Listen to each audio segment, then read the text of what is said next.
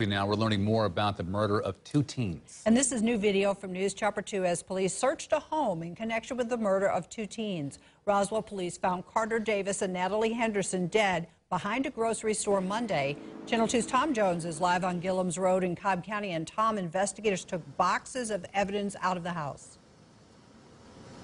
They did, Carol. Roswell police left this home about 40 minutes ago. I saw them taking bags of possible evidence and speaking to a young man here, but no one, I want to caution everyone that no one here has been arrested or connected to the murders of Carter Davis and Natalie Henderson. This is video of officers speaking to the young man on the front porch of this home on Gillums Road in East Cobb.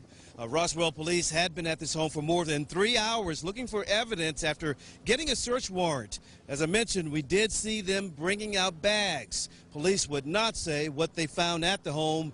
I talked to neighbors about the police activity in their community.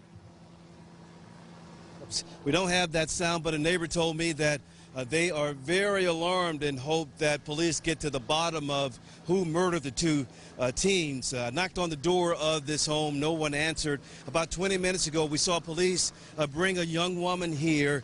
She walked into the home. She was very emotional. Someone came and walked her inside. A gentleman told me that he had no comment. Police tell us there will be a news conference later this afternoon. We hope to have new details from that news conference. We'll have that coming up on Channel 2 Action News beginning at 4.